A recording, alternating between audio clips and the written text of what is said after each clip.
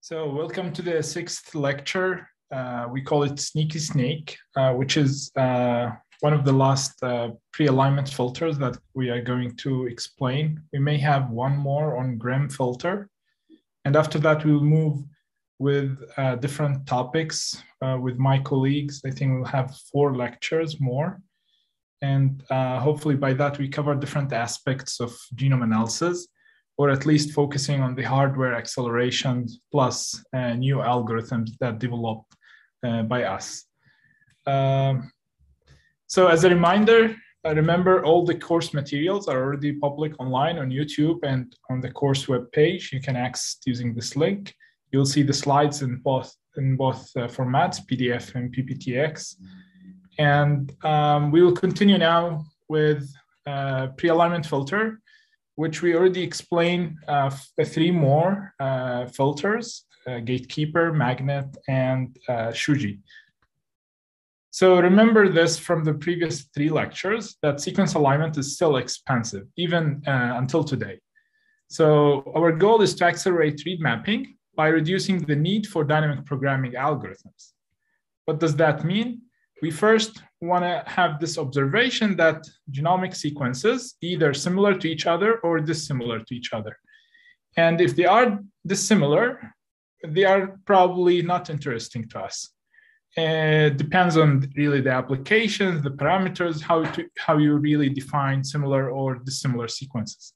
As we said multiple times, if your edit distance threshold is 5, and then the number of edits between any 2 sequences is 6 or 7, then that is what we call dissimilar sequence.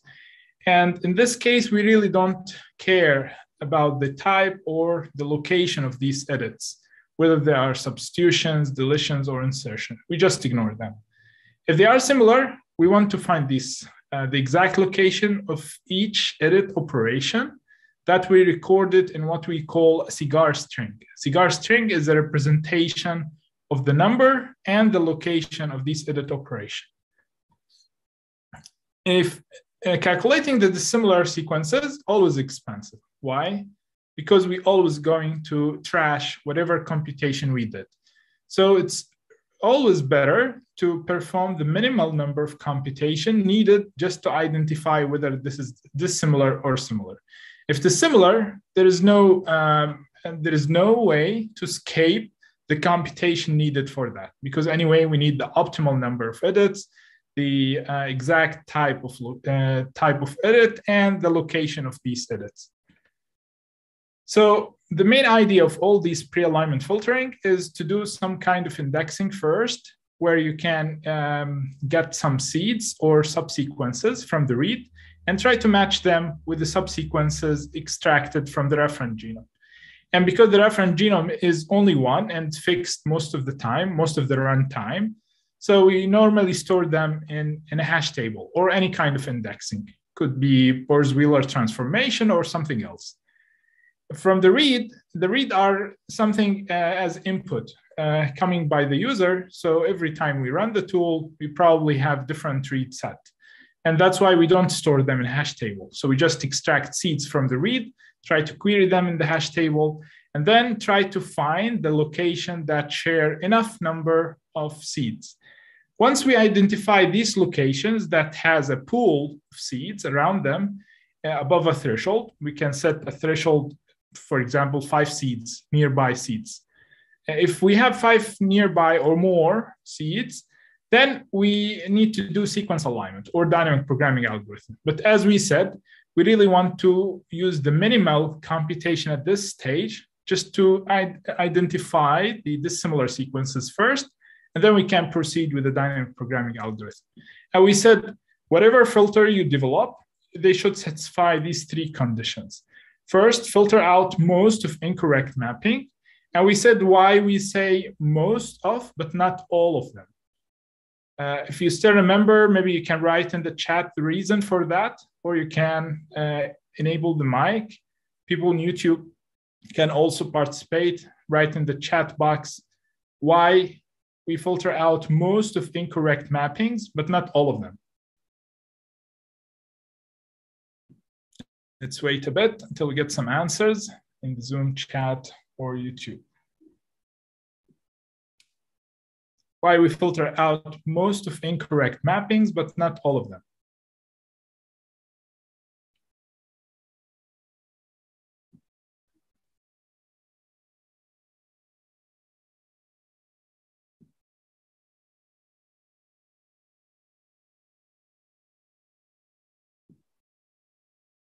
Going once, get an answer.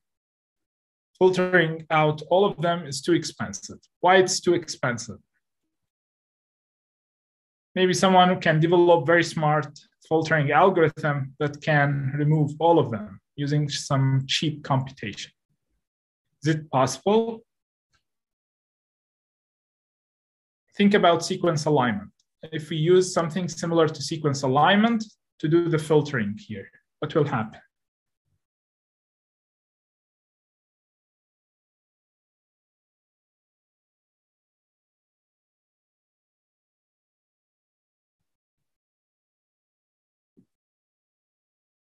Someone develops something very rigorous, very smart, that can detect these dissimilar sequences and delete them. So just keep this question in mind. We have a slide toward the end of the lecture, and that hopefully answer all these questions. All right, thanks, Richard. So the second properties that we need to maintain is preserving all correct mappings. And this is obvious, right? What's the goal of deleting the similar sequences? We will lose the idea behind developing read mapper, right? So we really need to maintain all of them. The third one is do it quickly. Why is that? Because this is the main goal actually behind filtering. So we want to filter the dissimilar so that we have a minimal workload for the sequence alignment. So the dynamic programming algorithm will be only operating over the similar sequences. So for SneakySnake, we make a key observation based on this plot, which we call it dot plot. This is not proposed by us. This is a very old method to represent similarities between very long sequences. And it was proposed in 1985. What is it actually? This is a table. This is an entire table.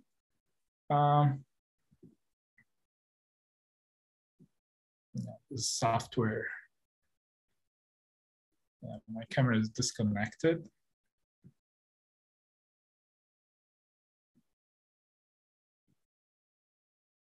Yeah, let me try to solve it quickly.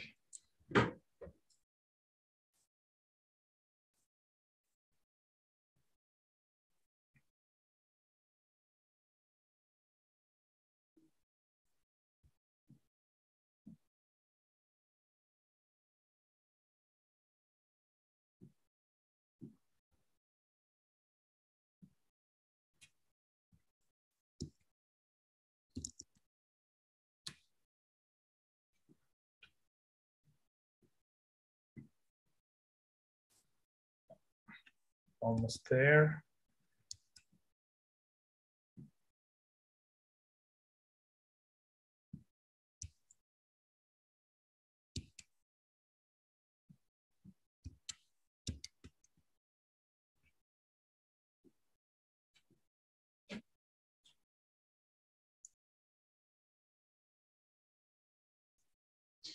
Yeah.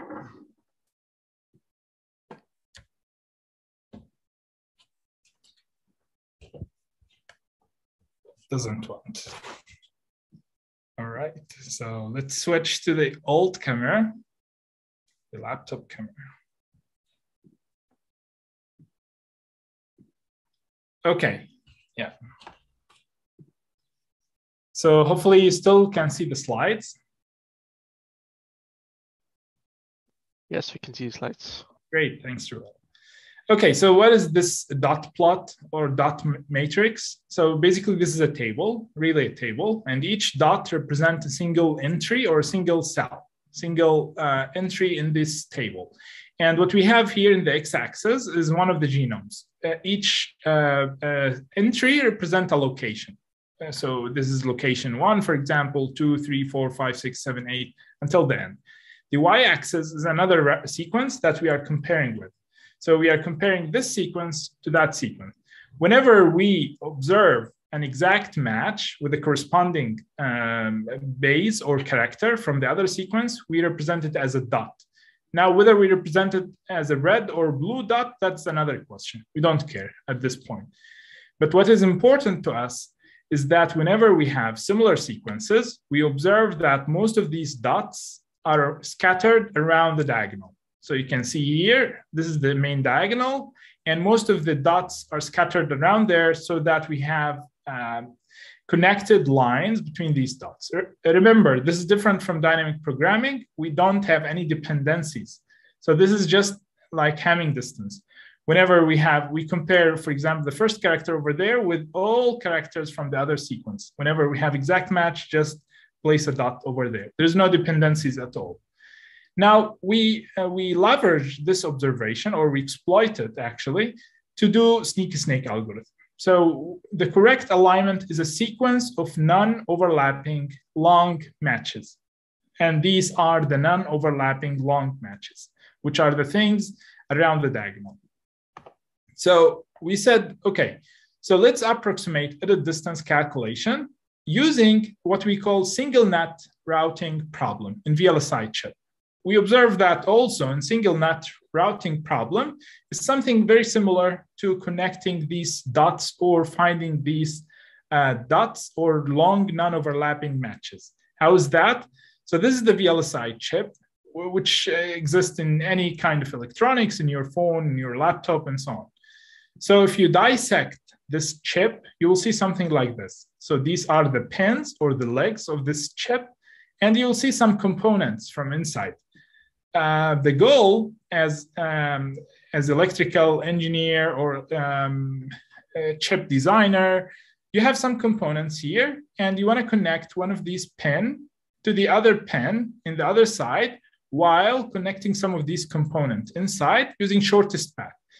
Now, shortest path or lowest cost has multiple definitions. It could be the lowest latency, the minimum energy consumption, or the least routing cost, for example, because these routing path, you pay cost for them, right? And you don't want to increase their number because they're going to increase the energy or taking space because they will collide with those modules. So your goal is to find the shortest path from one point to another point while connecting some of these components or avoiding these components. It depends on your design schema. So that is for single net routing problem. Now, how we solve it in reality. So in the paper, in SneakySnake paper, we show the exact equation to build this, what we call chip maze. In this chip maze, we calculate a binary matrix or a binary table using this equation. You can see the equation is very simple. So you just need to track the I and J indices, and then you either solve or fill or calculate the entry as 0 or 1. So for example, here, J and J, it's really the corresponding characters from both sequences. If they are similar to each other, you just place a 0, otherwise a 1. And then you shift one of the sequences, which is Q. You try to get a different indices over there, and you compare it with J from R, and so on. You continue doing that until you calculate everything. Now, how many columns? As long as we have in the sequence. So how many characters we have in any of the sequences, then that is the number for the columns of the chip maze. Now, what is the number of rows? Is 2E plus 1. What is E? Edit distance threshold. So 2E plus 1. And here we define E as 3, then we have 7 rows. So 7 rows times 12 columns. Anyway, assume we have this matrix, this binary matrix. Now, we want to convert it into a VLSI chip. So we want to visualize this as if it is a chip. How is that? So simply convert each one into a black box, each 0 into a white box, as you can see. Just each one, think about it as if it is a module in the VLSI chip. and the 0 as available path, where you can detour or place your routing path over there. Okay, hopefully this is clear. Now, once you have the VLSI chip, your goal is to go from here, from the left side to the right side, by maintaining or preserving the characteristics you have, whether it's the shortest path, the lowest cost, and so on. We define this as the shortest path with minimal number of edits. So we want to go from left side to the right side while maintaining the number of edits or obstacles or modules that we can avoid up to 3, up to E edits. So equal or less than 3. So how we solve it? It's very similar to single net routing problem. In each row, you detect how many steps you can go further. So you find here 0 steps because you start with an obstacle or a module, then you cannot pass. So here you cannot. Here you can move 4 steps forward because your goal is always to go from left to the right. So you want to go as far as possible in each row. That is a greedy choice to get with the shortest path. Because if there is no obstacles at all, then you just walk in a single row and that's it. You solve the problem. Now you continue calculating until you ensure that you find the path with the longest distance or the largest path we have over there, which is the one in the middle. It has 4 steps to walk forward and the others have less than 4. Now, if we have 4 somewhere in another row, that's fine. That is a tie. And how to break the tie? Just choose any one of them. As simple as that. Now, once we move 4 steps forward, we face an obstacle over there. So to move forward and solve another sub-problem, we need to reduce the 3 obstacles over there allowed to us by 1. So now we reduce it and becomes only 2. So only we can avoid 2 or less obstacles. And now we repeat the exact same steps, but we start calculating from the next column. We don't start from the column where we stop or where we have the obstacle, but we move to the next column.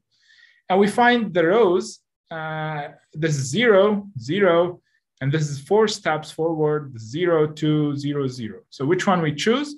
We always choose with a greedy choice, the one with the largest number of available steps, which is 4. So we choose 4, we face an obstacle over there, and then we reduce the number of obstacles we have from 2 to 1.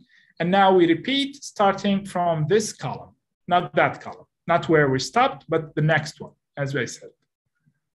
Now we keep calculating each row. And in this case, you can see that we find 3 paths with the exact same number of available steps. So all of them has single step to move forward. Which one we choose? As I said, this is a tie. And to break the tie, we need to choose any one of them. It doesn't really matter. Now, some of you could say, how come it doesn't matter? Because if I choose one far from this path, I'm going to use a vertical path as well. And that is a cost for the silicon or for the metal layer in the VLSI chip, right? So because we have multiple layers stacked on top of each other to have vertical and horizontal lines or connections, and then soldering these layers far from each other or this connection might give you some cost, right? Because you are going to occupy this entire vertical connection over there.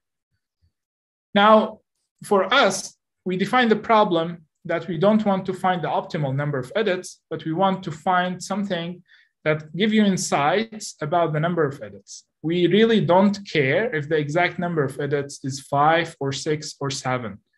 As we always say, in filtering, we want something to tell us whether the number of edits is above a threshold or lower than a threshold, right? So we don't care if it's 7, 8, 9, and so on. As long as it's above 5, then done. That means these are dissimilar. If we are really interested in finding the exact number of edits, then we are going to use sequence alignment or dynamic programming anyway. So in the next step, we are going to use the dynamic programming. And for that, at this stage, we try to simplify the computation so that we don't have any dependencies at all We don't want to measure the distance from this connection to the next connection, for example, because that's going to cause some problems, especially that you may have something closer to the path, but not with the largest number of steps, for example. Then you need to check the distance first, and then come back and check the vertical distance between these paths. All right, so finally we find the last path that can send us to the exit while we maintain the number of available steps or obstacles that we can avoid. Since we face an obstacle over there towards the end, we're going to reduce the number of available obstacles from 1 to 0. So since we reach 0 or more steps while we reach the end, then that means these two sequences used to build this table or binary table or chip maze, they are already similar, right? So once we terminate SneakySnake, then if they are similar, we directly call dynamic programming algorithm, which can be Smith-Waterman, Needleman-Wunsch, KSW2, wavefront algorithm, and so on. Now think about when we calculate the first step. We said we have an obstacle over there, right? In the very first row, very first cell, we have an obstacle. So once we face an obstacle, we directly go to the next row and we keep calculating, right? So this is exactly what we need to calculate, not the full matrix, but actually this. So I trick you by saying that we need to use that equation to build the matrix first, but in reality, we build everything on the fly. So while we're moving, we calculate row by row. So we go to that cell, we use our equation to calculate it. If there's an obstacle, we terminate that row directly. And then we move to the next row, and then to the third row, and so on. So thinking about very long sequences, you can see the amount of computation we save by not calculating most of the matrix. So it really depends on the two sequences, but on average, we don't calculate most of the entries over there because there's always a solution if this is similar sequences, and the solution is to find a path. So only that path and some alternatives path will be calculated. Other than that, you will always have an obstacle in the beginning, and then you won't calculate most of it until you find the next checkpoint. These checkpoints, we don't know them in advance either. So we only know the checkpoint 1, but after that, we need really to calculate each row until we got the second checkpoint and so forth. So you can think about how fast this algorithm can be compared to dynamic programming algorithms, even in C implementation or Python or whatever. So we implement this on GPU, FPGA, and CPU. And these are the results for FPGA resources. So this is the number of lookup tables needed. You can see most of the cases is less than 1 or less than 2% at most. And that is very cheap algorithm to be implemented in FPGAs. And since it's very lightweight with very low footprint or resources footprint, then you can use a lot of or large number of replications. So you can, instead of solving single problem, you can have 50 problems, for example, or 100 problems if the utilization is less than 1%. It really depends on the edit distance threshold. Why is that? Because for 5 edit distance threshold, for example, how many rows you are going to build? Remember, we said there is an equation for the number of rows, right? The number of columns is equivalent to the sequence length. If we have a million long sequences, then we need million columns. But the number of rows depends on the edit distance threshold, which is 2e plus 1. So if we have 5, then we have 11 rows. That is more computation than edit distance threshold of 2, for example. However, since we were using an outdated connection in that time with PCI Express 3, I think we couldn't move many of the data to the FPGA to be processed with a single cycle. So we are able to saturate the memory bandwidth using only 16 modules, but we could fit more if we use more sophisticated connections between the CPU host and the FPGA. These days, we have higher memory bandwidth. You can accommodate the data in the memory and then of the FPGA and then move them to the FPGA or to the logic to do the calculation. And this is what we exploit in the next paper. Now, remember, going back to the question I asked earlier, why we cannot remove all incorrect mapping or all dissimilar sequences. Now, this is a plot that has too many information, so I really need your focus over here. Now, in the x-axis, we have information on the filtering. So the first row, we have the rejection ratio of the filter. So the 100% means the ratio of the rejection. So how many or the portion or the percentage of the input mappings or the pairs get rejected by the filter. So we have 100% all the way to 20%. The second row is the speed of the filtering compared to the sequence alignment. So if the filter is 2x faster than the alignment, or 4x or 8x, and so on. So we have 8x, 16x, 32x, and so on. Now the green line, or the y-axis first, is the processing time for 1 million mappings. So for example, at this point, we have 10,000 seconds for 1 million pairs, right? So now assume we have the sequence alignment. We want to process this 10,000 or this 1 million sequences. So we run sequence alignment and assume constant time for whatever the pair is. And then we will take always 10,000 seconds to process these 1 million mappings. Now we want to measure the time for filtering plus alignment, giving that these characteristics are satisfied. For example, if we say 100%, then 100% of the pairs are rejected. So this is what we get, really a zigzag shape plot. What does it say? So focus at this point, for example. Now, if the filter rejects everything, totally everything, so 1 million pairs get rejected. What does that mean? It means we have 0 time for the alignment because there is nothing coming out of the filter. And the only time we will calculate over here is the filtering.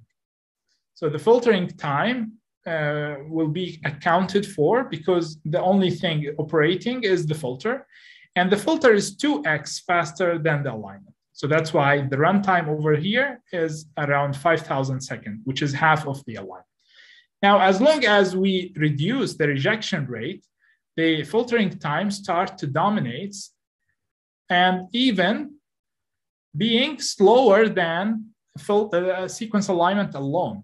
So if we reject only 20% of the pairs over here in the peak, only 20% get rejected, and 80% of the pairs go to the alignment, then what will be the execution time, the total execution time? So again, we will have the execution time for the filtering for the entire number of pairs or the entire data set, which is 1 million pair. And remember, the filter is 2x faster than the aligner.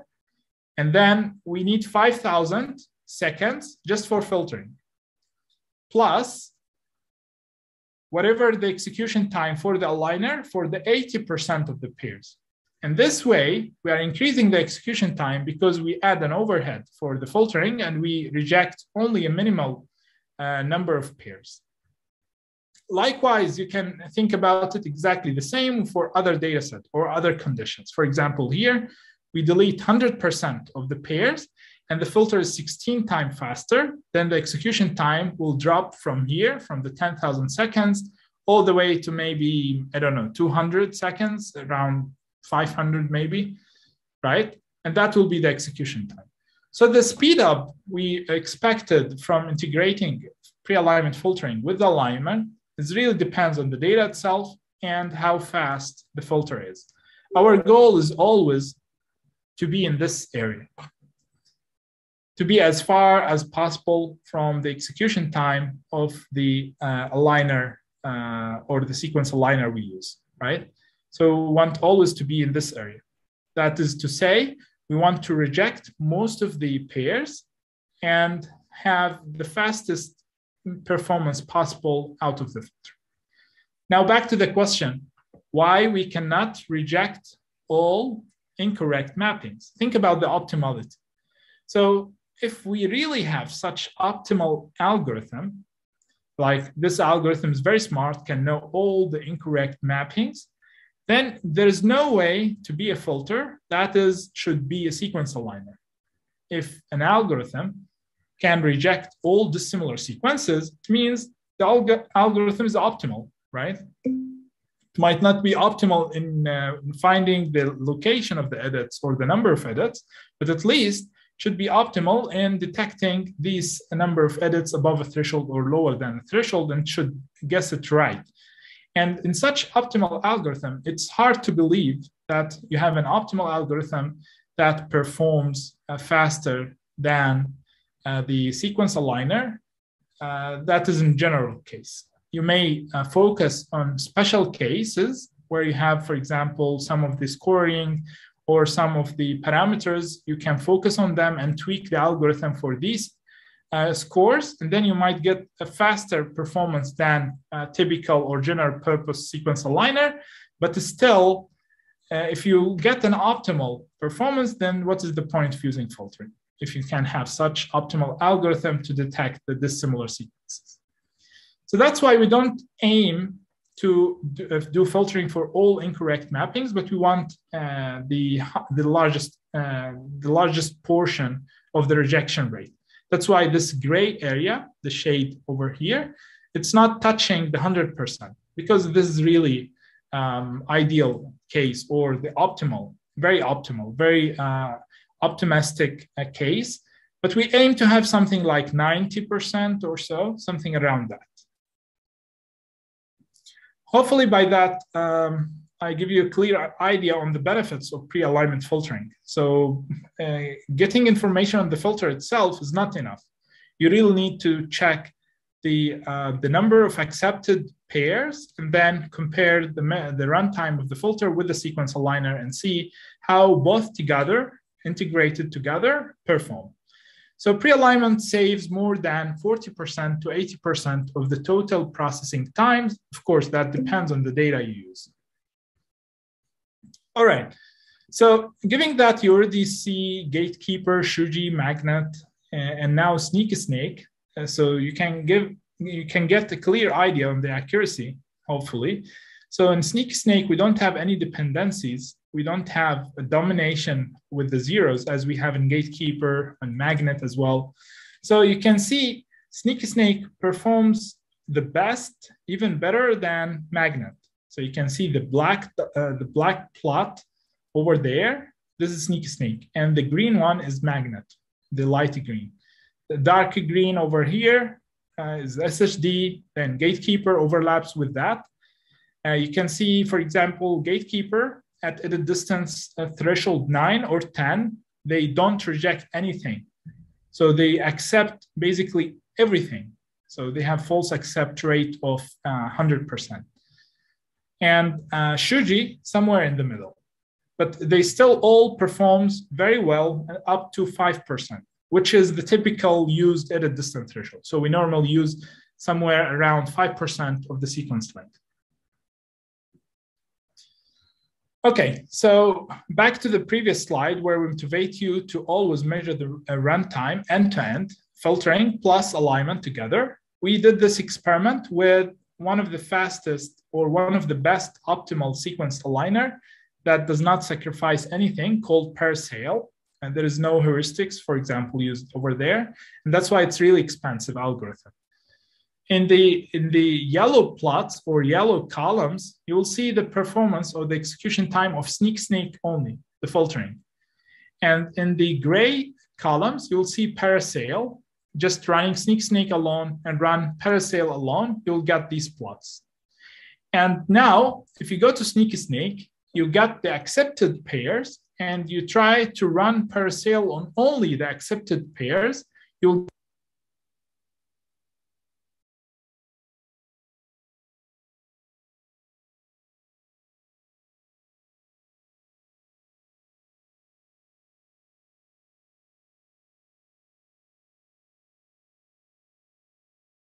turn on.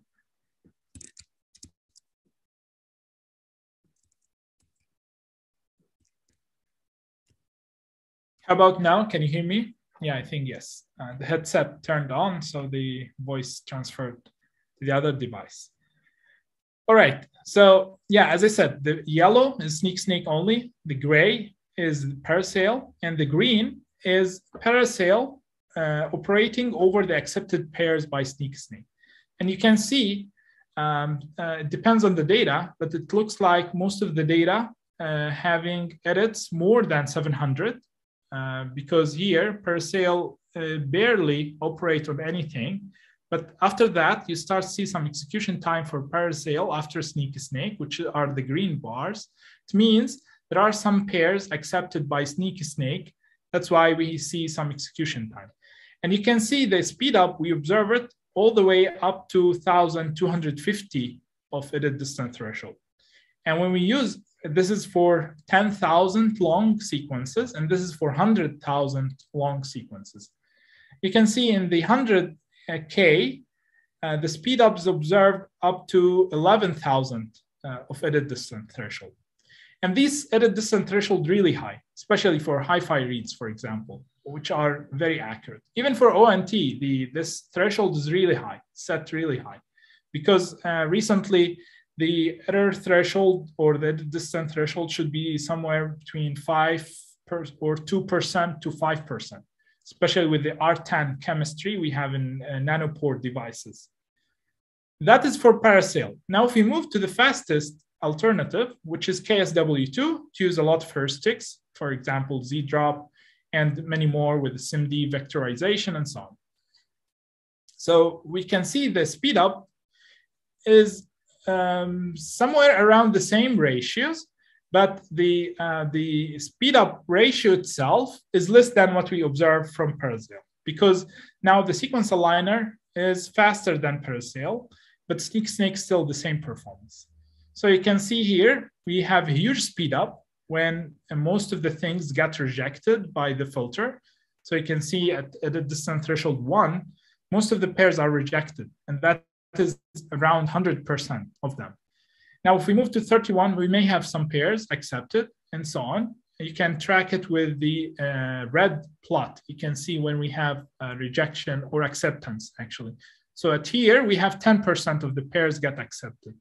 And here, 50% or 45, all the way to 90%. So we observe whenever we accept up to 70%, which is really high, if we accept 70% of the pairs, that's really something high. And then we observe almost the same performance as KSW2. So it really depends on what kind of filtering or what kind of indexing you used before, how many seeds you extracted, and so on. All of these will play with the number of edits you have in the pairs, especially in the read mapper. If you extract a lot of seeds from the read, then that's going to let you suffer by querying the hash table multiple times, and always accessing the index can be expensive because it cannot fit in the cache.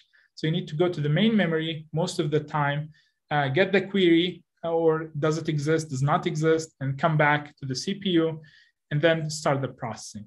So either you want to suffer during the indexing or during the filtering. That is your choice. Hopefully by that we cover most of the things about SneakySnake. We observe up to 4 orders of magnitude more accuracy than Shuji and Gatekeeper. And then we accelerate IDLib, which is one of the best or the best performing implementation of Mayer's bit vector.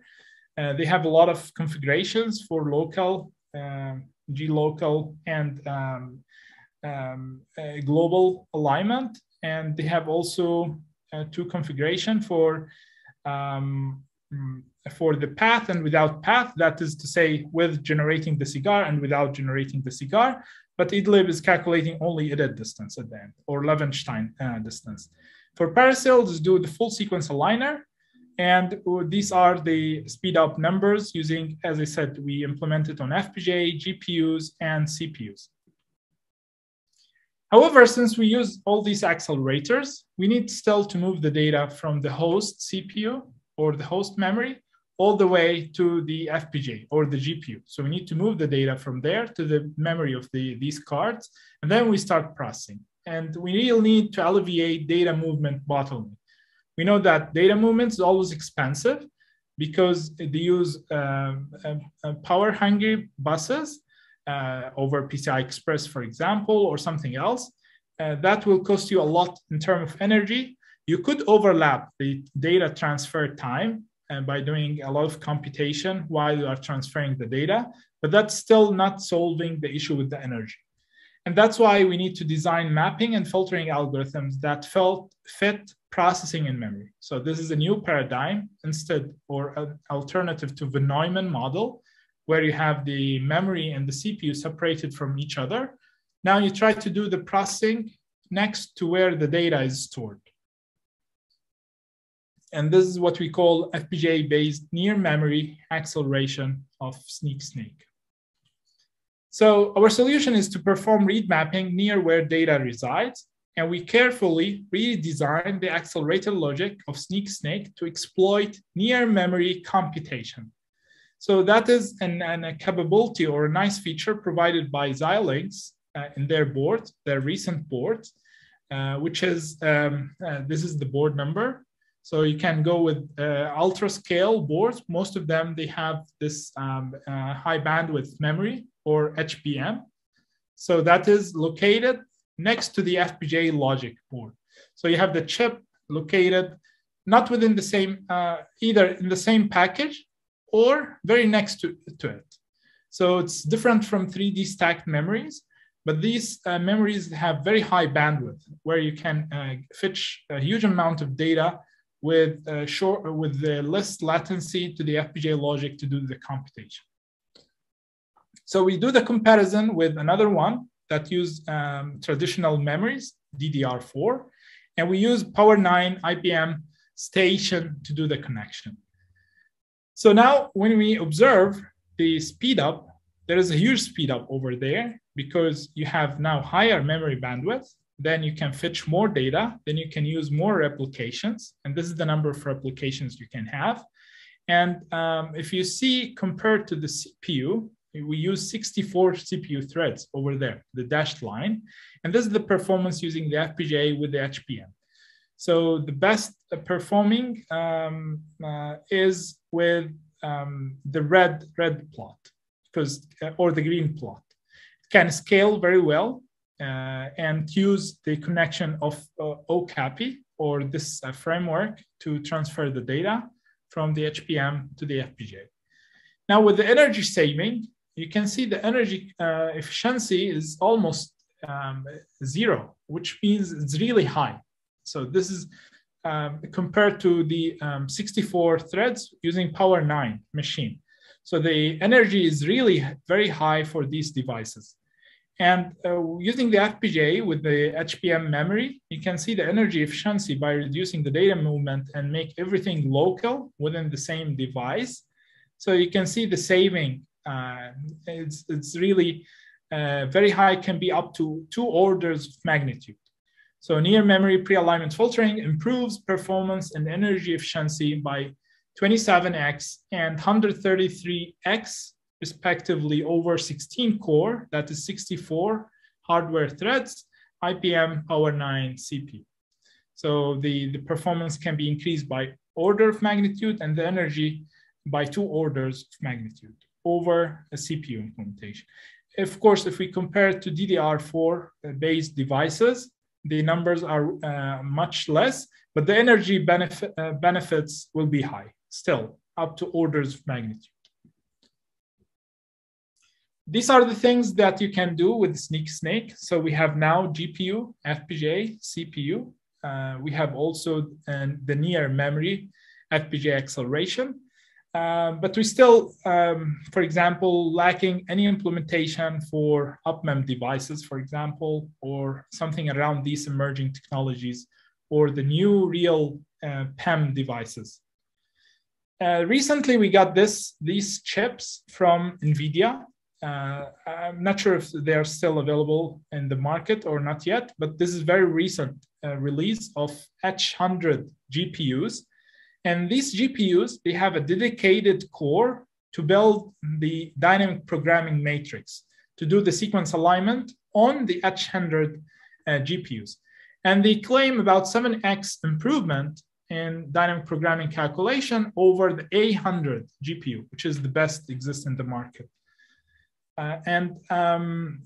We expect, once we have specialized devices, as in this, to reduce the bottleneck or to alleviate the problem with the sequence alignment.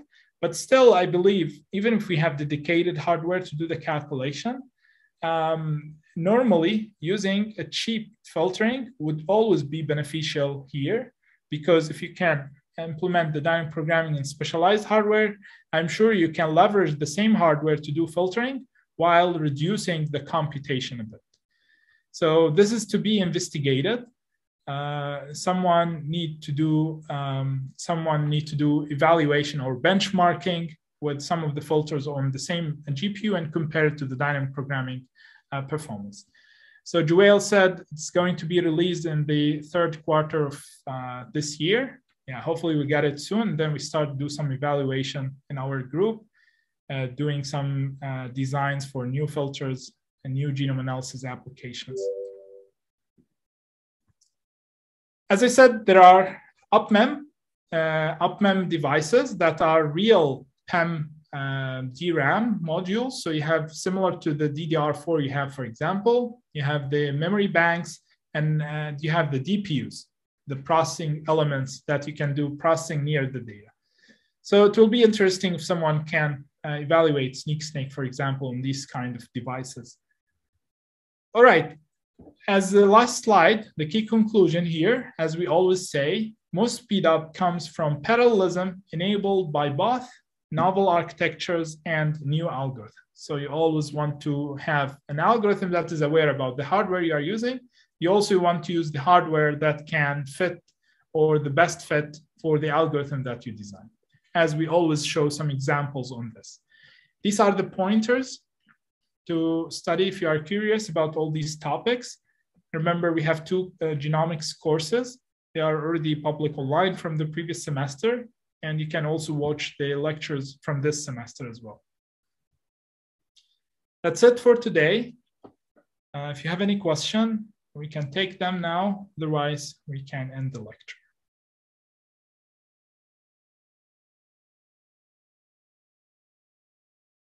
I'm not sure if we have any question on YouTube.